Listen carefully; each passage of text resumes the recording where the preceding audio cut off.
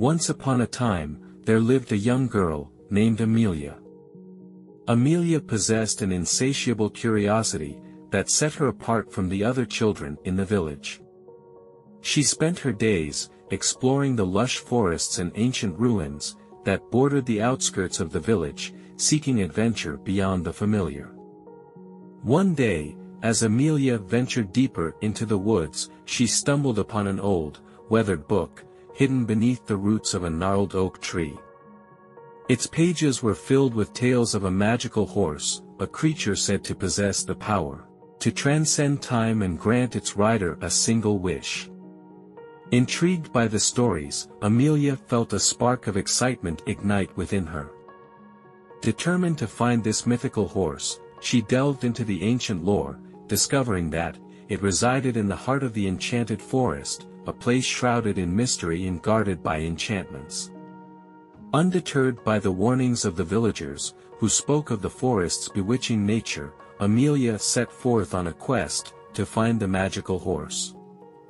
Armed with the knowledge gleaned from the old book, she navigated through the whispering trees and shimmering glades, the air thick with an otherworldly energy. As she ventured deeper into the enchanted forest, the surroundings transformed. Trees danced with ethereal light, and the air hummed with enchanting melodies. The ground beneath her feet felt alive, responding to her presence, as if guiding her toward a destiny, woven into the fabric of the mystical woods. After days of exploration, Amelia emerged into a clearing bathed in the soft glow of twilight. There, before her, stood the magical horse, a magnificent creature with a coat that shimmered like moonlight and eyes that held the wisdom of ages. Amelia approached the horse, with a mixture of awe and trepidation. The creature, sensing her pure heart and genuine intentions, extended its velvety nose in a gesture of trust. As she gently touched the magical horse, a surge of energy coursed through her veins, connecting her to the timeless power that pulsed within the creature. In that moment, the magical horse spoke to Amelia, in a language of the heart, revealing its name, Celestia. The horse explained that it had chosen her as its companion, and as a token of gratitude for freeing it from the enchantments that bound the enchanted forest, it would grant her a single wish.